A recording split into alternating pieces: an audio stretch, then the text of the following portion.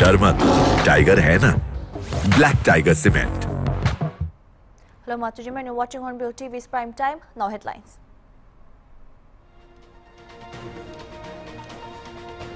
US authorities have thwarted a plot to kill a Sikh separatist in the United States and issued a warning to India over concerns the government in New Delhi was involved.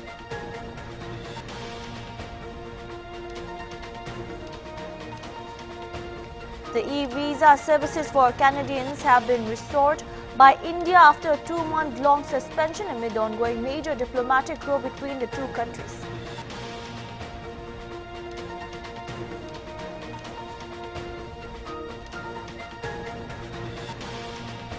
Israel's Prime Minister Benjamin Netanyahu's office issued a statement on Wednesday confirming the release of roughly 50 hostages abducted by the Hamas terror group in Gaza during the October 7 attack.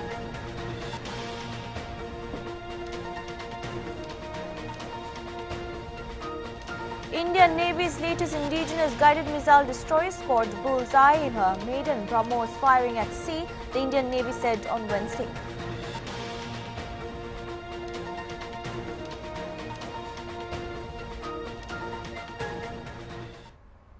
US authorities have thwarted a plot to kill a Sikh separatist in the United States and issued a warning to India over concerns the government in New Delhi was involved.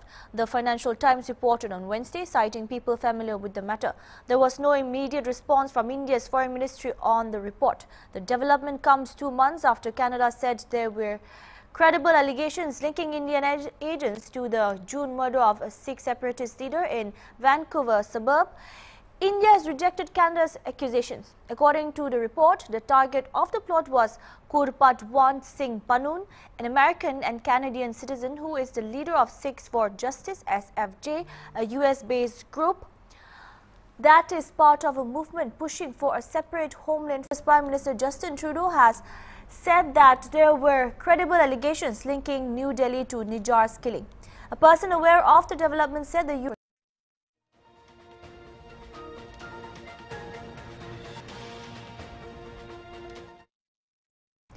e-visa services for Canadians have been restored by India after a 2-month-long suspension amid the ongoing major diplomatic row between the two countries.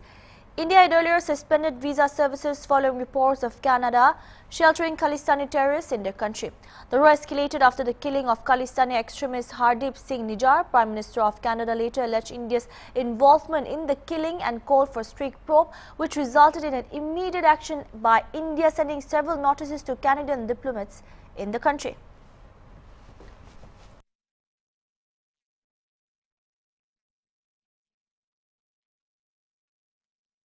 Indian Navy's latest indigenous guided missile destroyer scored bullseye in her maiden BrahMos firing at sea, the Indian Navy said on Wednesday. According to the Indian Navy, this was the first ever test firing of the extended range BrahMos missile by a warship before the commissioning, which underscores the unwavering focus of the Navy on combat readiness.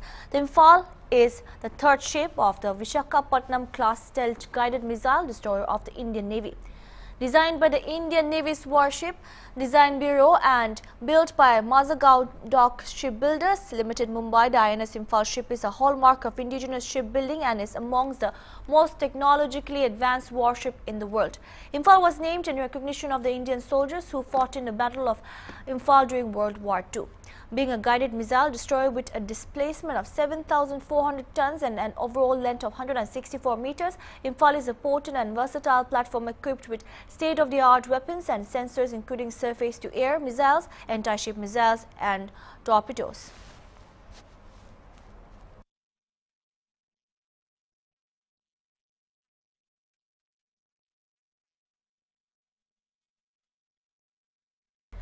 Dr. Imkhongni Bao Memorial Volleyball Trophy kicked off today at DDSC Stadium here in Dimapur. The advisor Youth Resource and Sports S. Kyosho Yimchungur, who was the opening ceremony guest, said that sports industry is evolving and heading towards big change.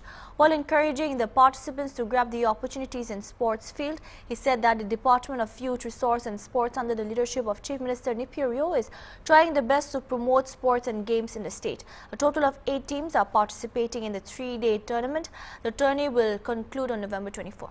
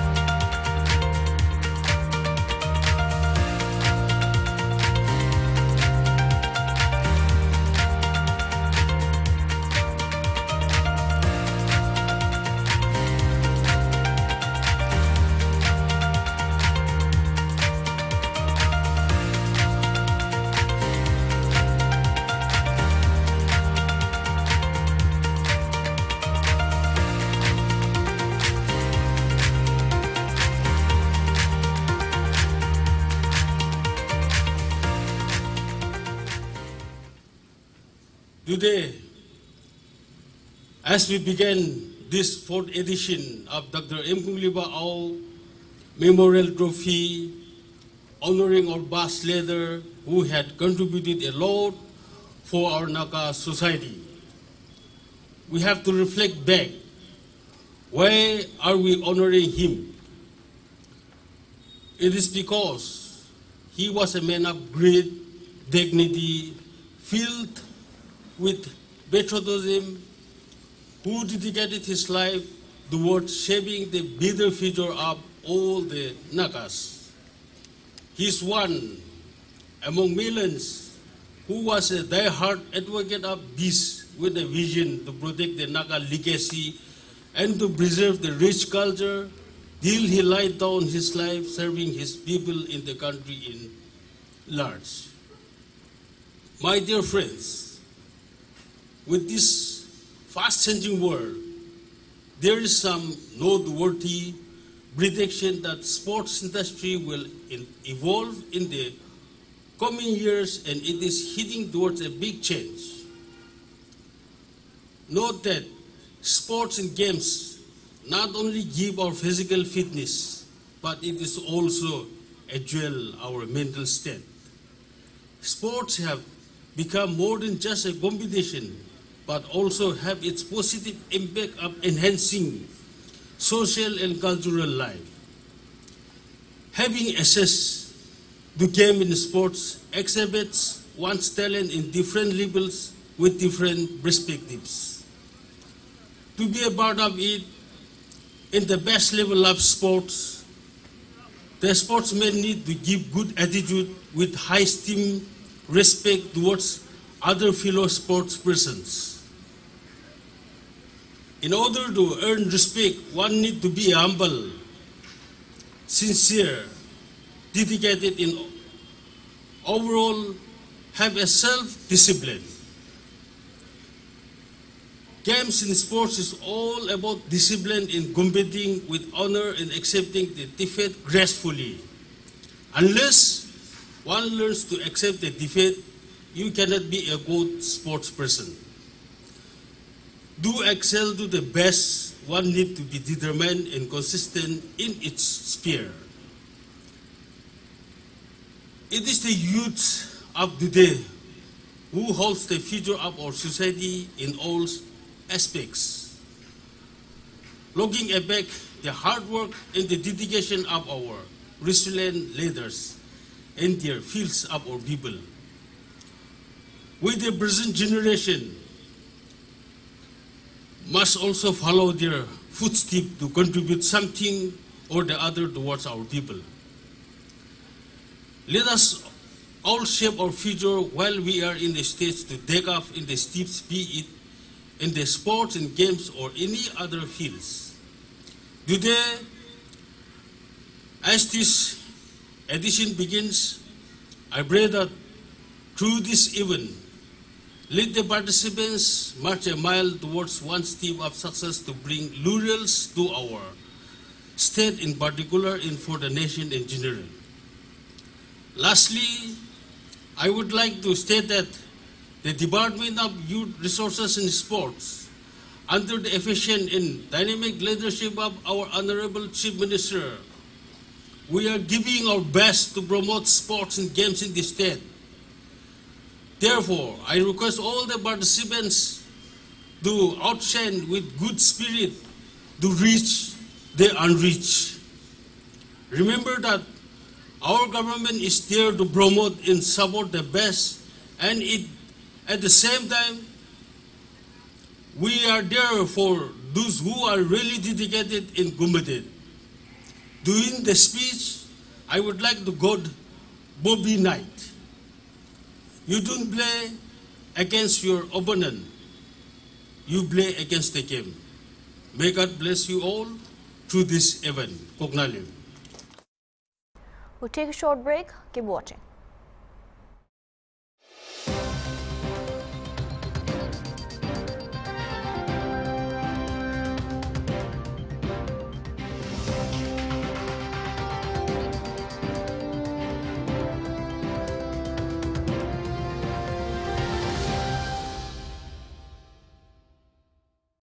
डर मत, tiger है ना, black tiger cement.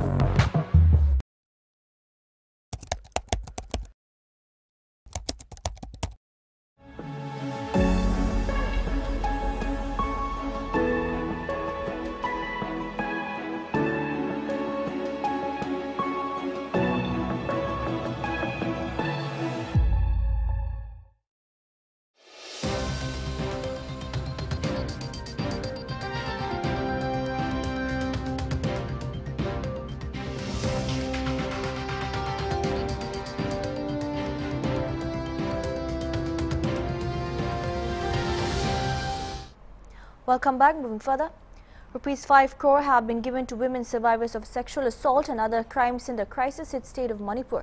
This was informed by the Manipur government to the Supreme Court.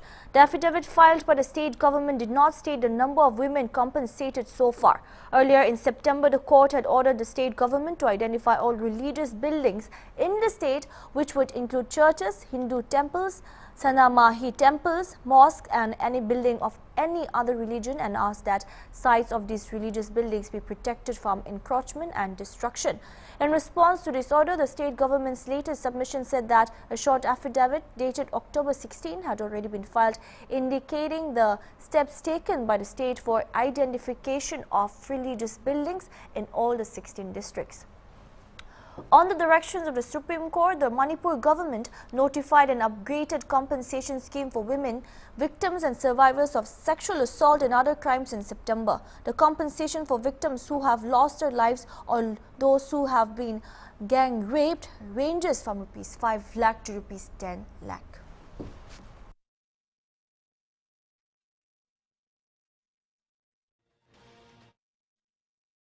India will soon open a resident embassy in Latvia. Finland has also opened a consulate at Mumbai. External Affairs Minister Dr. S. Jaishankar has said, emphasizing on India's engagement with the Nordic-Baltic countries. Speaking during the second CII India Nordic-Baltic Business Conclave, Jaishankar said India's engagement with the Nordic-Baltic aid for NB8 countries has expanded clearly during the past few years. India opened its embassies in Tallinn in December 2021 and in Vilnius this year in March. He said India will be opening a resident embassy in Latvia very soon, the minister said. Conversely, Finland has opened a consulate in Mumbai, and direct flights between India and Finland and India to Denmark are facilitating mobility between the countries, he said. According to the minister, appropriate institutional frameworks with NB8 countries are also being established for closer business-to-business cooperation. With Finland, he said, India established sustainability partnerships, digitalization and education dialogue. With Denmark, India's green strategic partnership is strengthening and facilitating collaborations in water solutions, wind energy, green hydrogen and agriculture, he said. India also looks forward to stronger cooperation with the Faroe Islands and with Greenland, Jaishankar said. Is the economic baseline on which we need to build further. Our engagement with the NB8 countries has expanded clearly in the last few years. We opened our embassies in Tallinn in December 2021 and in Vilnius this year in March. We will be opening a resident embassy in Latvia very soon. Conversely, Finland has opened a consulate in Mumbai. Direct flights between India and Finland and to India to Denmark are facilitating mobility between our countries. Appropriate institutional frameworks with NB8 countries are also being established for closer business-to-business cooperation. With Finland, we have established sustainability partnerships, digitalization and education dialogue. With Denmark, our green strategic partnership is strengthening and facilitating collaborations in water solutions, wind energy, green hydrogen, and agriculture. We also look forward to stronger cooperation with the Faroe Islands. We'll take another short break. Keep watching.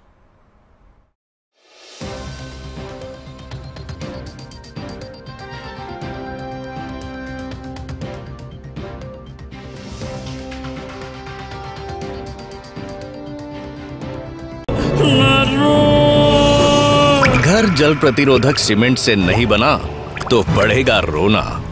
पानी घुसने से concrete कमजोर हो जाए, star weather sheet cement खराब मौसम में घर वेदर प्रूफ बनाए। Infections transmitted through sex, intimate skin-to-skin contact, or from mother to child.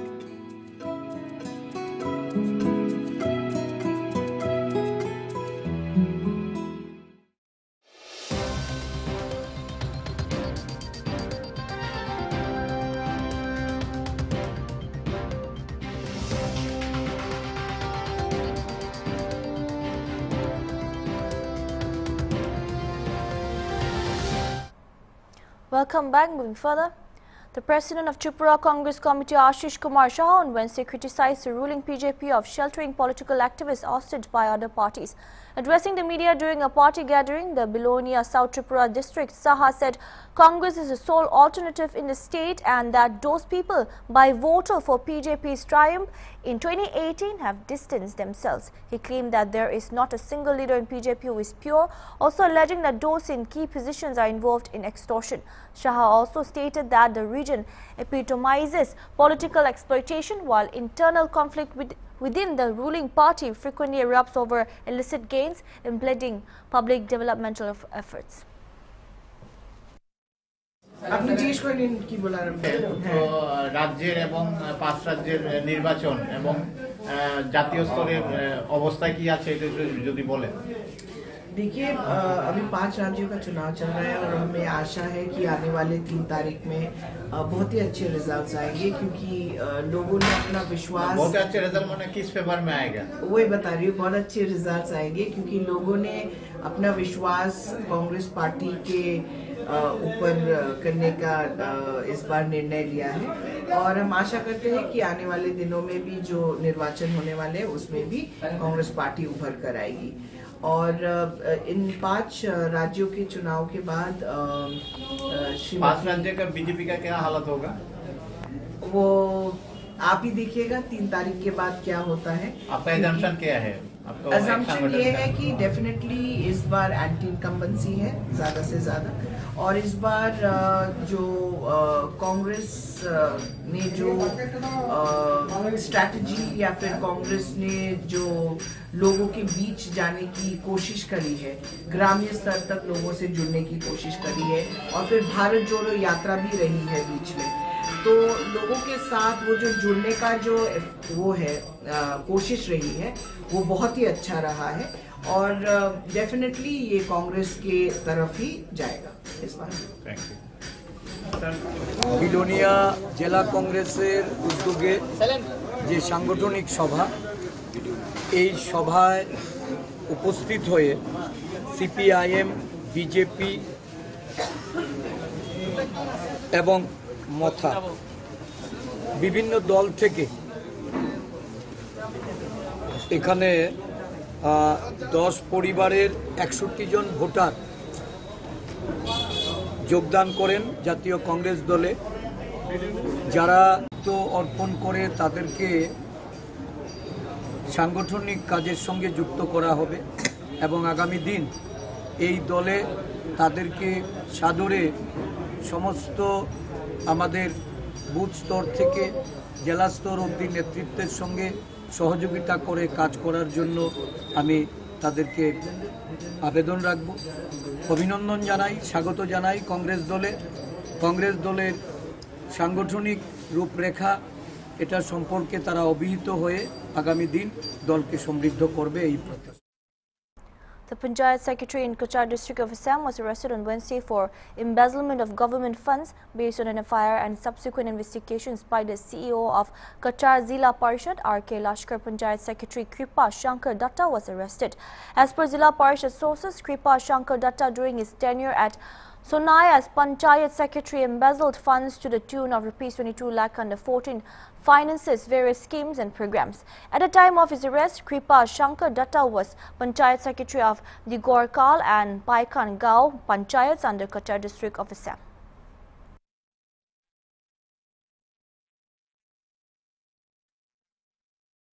Ambulances have been stationed at the incident site. A part of the Silkyara tunnel collapsed in Uttarkashi on November 12 and 41 workers are stranded inside the tunnel. Ambulance driver Naveen says 4 ambulances have been stationed so far and 35 to 36 ambulances will be here soon that have been sent from Dehradun, Haridwar and Delhi. 4 hours before the rescue operations begins, all the ambulances will be lined up and a total of 40 ambulances will be here, he said. से मौजूद है यहाँ पर अभी और हमारी अभी 35-36 ambulance और उपस्थित होने वाली यहाँ पर अभी, जो कि देहरादून, हरिद्वार और टिहरी से रवाना की गई है। और यहाँ पर पार्किंग व्यवस्था अभी उपलब्ध नहीं है, तो सारी एम्बुलेंसों की व्यवस्था चिनाली सोड में करा दी गई है। सारी एम्बुलेंसें अभी पहले चिनाली सोड बुलाई है, तो वहाँ पर सारी एम्बुलेंसों की पहले चेकिंग होगी, क्योंकि किसी भी गाड़ी में कोई दिक्कत या परेशानी या कोई व्यवस्था उपलब्ध नहीं है तो सारी व्यवस्थाएं वहीं से उपलब्ध करवा दी जाएगी। और जैसे यहाँ पर रेस्क्यू ऑपरेशन शुरू होगा तो यहाँ पर 4 घंटे का टाइम दिया गया है। 4 घंटे पहले यहाँ पर सारी एम्बुलेंसें चिनाली सोड से रवाना करा दी जाएगी और यहाँ पर उपलब्ध हो जाएगी। टोटल 40 एम्बुलेंस है सर हमारी अभी। अच्छा, That's all we have for now. Keep watching Hornbilltv.